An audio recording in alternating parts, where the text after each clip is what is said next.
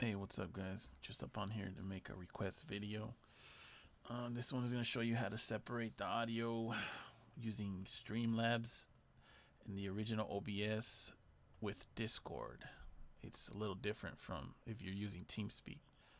It's a little backwards, but you're going to want to go to this web page, download it, blah blah, say you downloaded it, then you go to folder. When you download VB audio cable, you're going to have all this junk in there. You're going to highlight that, put it in the new folder, open the new folder, and you want to run VB cable setup 64 because I'm pretty sure all you guys got 64. So once you've done that, it's just say I'm not going to do it because I already did it. You're going to want to go to your control panel, then sound, and then sound and playback. You're going to have cable input. Make sure that's set default, and then default communication device, whatever you had before. And then you go to recording. You're going to find in recording another cable output. You're going to right click properties. You're going to go to listen. You're going to check mark listen to this device, and then you're going to look for what you had before set as default in playback, which was my Sound Blaster. Yours is going to be different unless you have Sound Blaster, but I'm pretty sure. Then you're going to hit apply and OK. Then you go just to double check. This is default. This is set as communications device. You hit OK. Close this up. Now what you want to do, you want to go to Discord.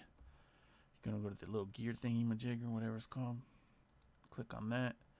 Go to voice and video. And whatever mic you're using, that's your mic. And then this is backwards. Output on TeamSpeak, it would be cable input. On the Discord, it's whatever you had as speakers default before. So mine were Sound Blaster. So that's it. Then you just set it up. Let me just show you. How the hell did you go back? Oh.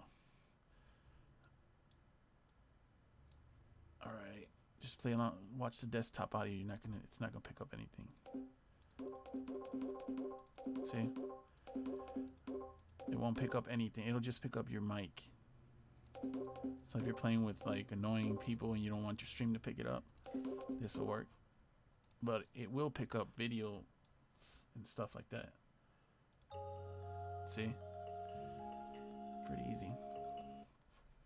And then if you're still using the original OBS, you just go to settings, you go to audio, and it's backwards. It won't be your original audio device. It'll be the cable, audio virtual cable. So that's about it. Just trying to make this as quick as possible. I don't like to watch 20-minute tutorials, and neither do you, so we're about done. So if you get stuck on anything, just leave me a comment. Don't forget to subscribe. Trying to make that 1K subscription. Make some money off of this. All right, thanks. Later.